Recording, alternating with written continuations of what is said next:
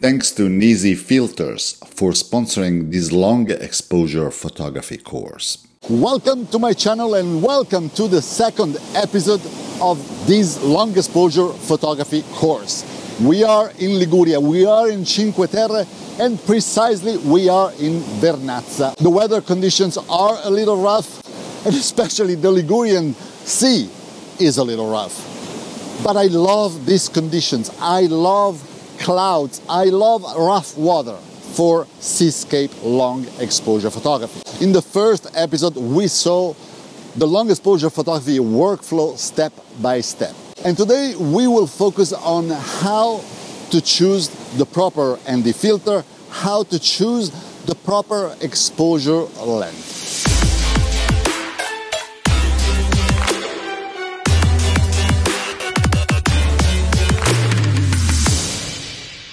At the end of this video, we will have a dedicated photo assignment. So before moving forward, let's have a look to the first photo assignment pictures and see who won the long exposure circular filters kit.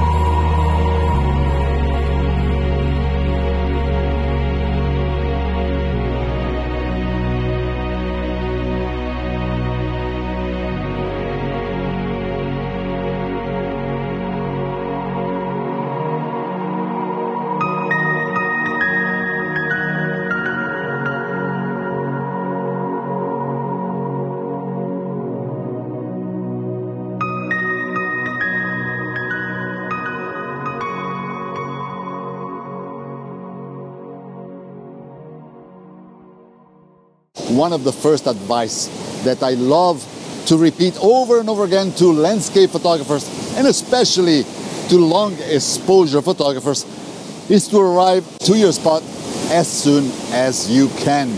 Give yourself a lot of time. You need time to find the composition that will inspire you the most, and once you find it, you will need time to try different exposure lengths. As you can see, my tripod is still attached to my back because before setting the tripod, I want to scout around. I want to find the right spot for my composition. I love to be very close to the water. I love to have my foreground very close to the camera.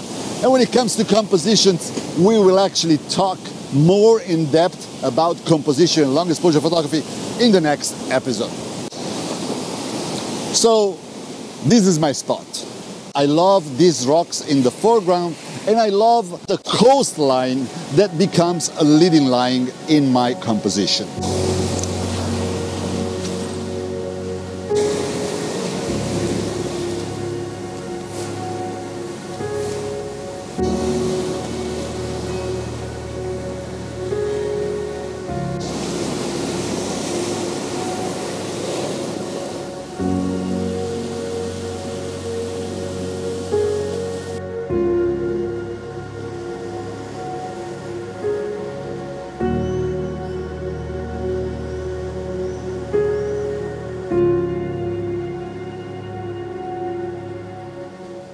So once I refined my composition, I can definitely set my camera on the tripod.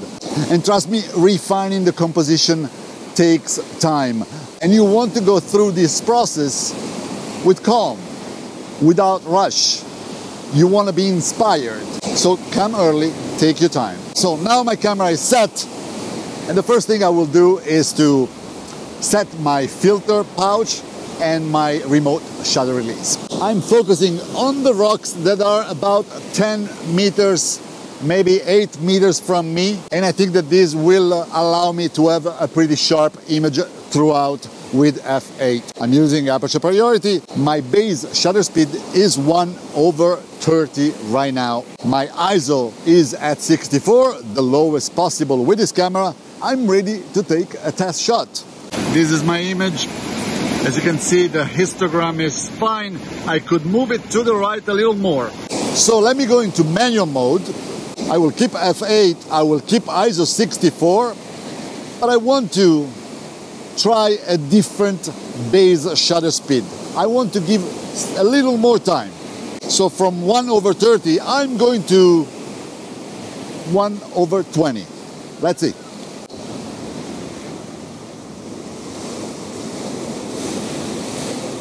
And you can see now that my histogram is a lot more onto the right, not clipping on the left. I found my base shutter speed 1/20. This is what I'm going to use. So the most delicate part, the reason why you might be here now, has finally arrived. We need to decide which filter to use, which exposure length. So let's use the ND calculator app. I will set my shutter speed at 1/20, and we can see that with the 3 stops we will have 0.4 seconds. With 6 stops I will have 3.2 seconds. With 10 stops my exposure length is 51 seconds, and with 15 stops I actually will have 27 minutes and 18 seconds. But let's see how our scene, how the water will change using these different filters. So the first filter is the 3 stops. You should be able to see that we are not going to darken the image too much. I close the viewfinder. I'm using mirror lockup. With the first touch of the shutter button, the mirror will move up, and with the second I'm taking a picture.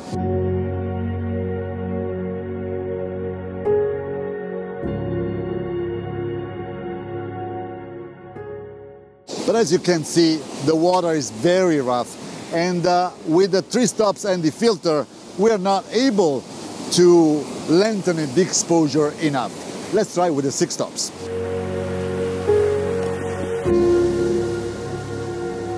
In this long exposure circular filter kit, the 6 stops is actually also polarized. And you can see I am moving, you might also see my fingers, but I'm moving the polarization. You can see how the polarized can limit the reflections on the water or actually let them through, like in this case. Of course, I prefer not to have those light reflections, so I will set the polarization right here. I will set my exposure length to 3 seconds, although now it looks like we have maybe a little more light.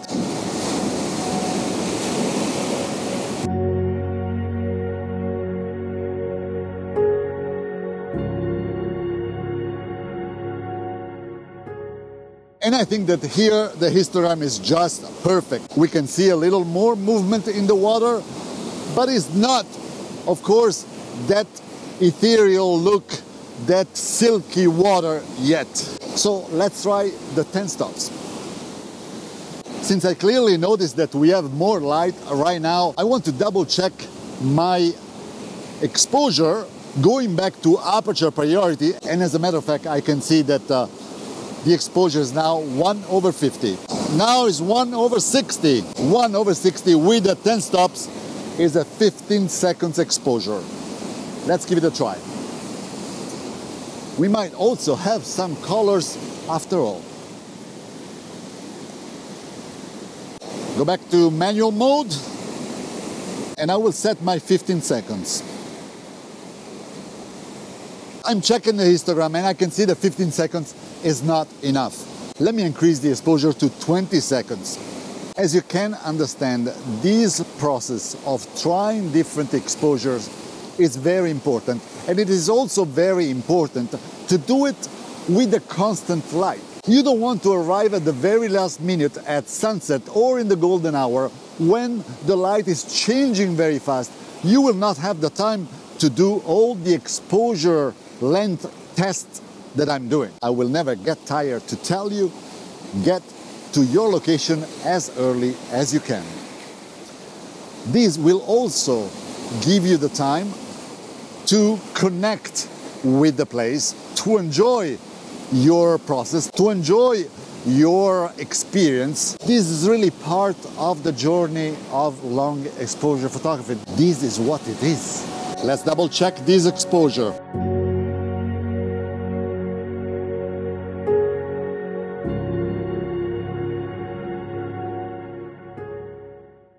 I'm very happy with it. I like this histogram, and I also like the effect on the water. It's pretty cool. All right, shall we try the 15 stops? Double check the exposure, 1/50. With the 15 stops, my exposure length is going to be 10 minutes and 55 seconds. We will make it 11. Back in manual, I will need to set on bulb mode.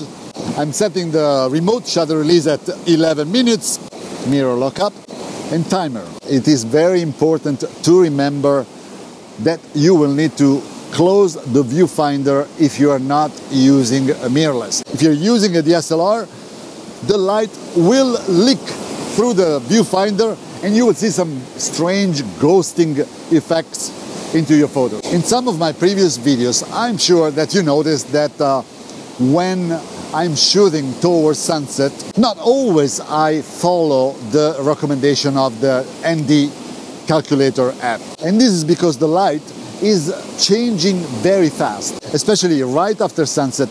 It gets dark really fast. So I usually try to add time to my exposures. I want to say I lengthen it by experience. So I round the recommendation to a longer exposure length. But it is exactly the opposite if you're shooting at sunrise, because as you can imagine, right after the sunrise, but also right before, your scene will get brighter and brighter. And so especially in a very long exposure, if you use the recommendation of the ND calculator app, you will end up with an overexposed image. So possibly it is much easier to get started if you are at the beginning to take long exposure photos during daytime, at least with a constant daylight.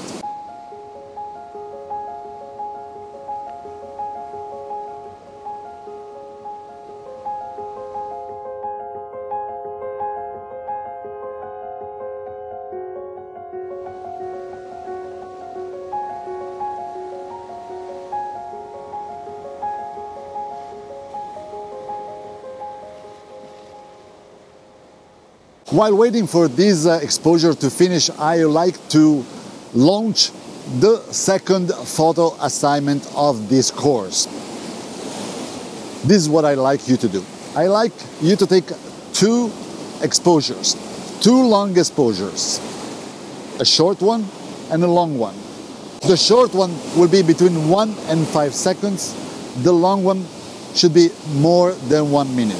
As a practice, I like you to keep the same exact composition, the same frame, and post both photos. We will all be able to see the difference of the mood and how exposure length has an impact in your images. Post your images on my Facebook group, 𝗪𝗪𝗪 Landscape Photography.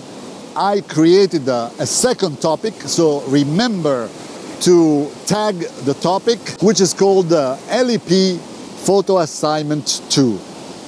You can also post your images on Instagram.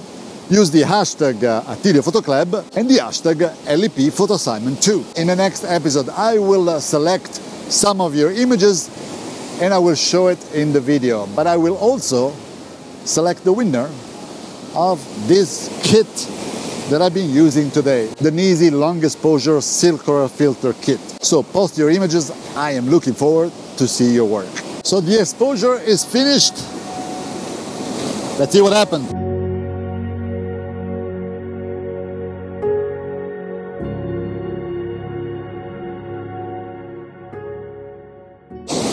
Oh, it looks cool, and the histogram looks good. You can see that we have been able to calm down the Ligurian Sea. The water is smooth, is silky and white, and these are the kind of images that I like. You can see how busy the composition becomes when the water is so choppy. There is too much going on. And then instead we have been able to smoothen the water and simplify this composition. It's much cleaner, it's a lot more serene, is basically what I envisioned when I saw this scene. So as you can see, long exposure photography can be a long process, but I like it very much just because of that. Of course, I don't test every single filter every time. I've been doing this for a while, and usually I know what kind of exposure works for me in a different scene. But I still do a good number of tests so that when the light is right, when the sun is setting, I know exactly what is going to be my final setup. And I will minimize the margins of error, although shit happens all the time. The bells are telling me that we are done for today. I hope that this video was useful and that you will have a better understanding of what the different filters will actually do to your photos. In the next episodes, we will talk about more advanced use of filters. We will use the square system. We will use multiple filters at a time. We will be supported by the use of graduated ND filters, and we will also talk a little more in detail about composition in long exposure photography. Hit the like button if you enjoyed this video. I'm always interested in reading your comments, and if you have some friends that might like long exposure photography too, share this video with them. Thanks for watching. I will see you in the next video.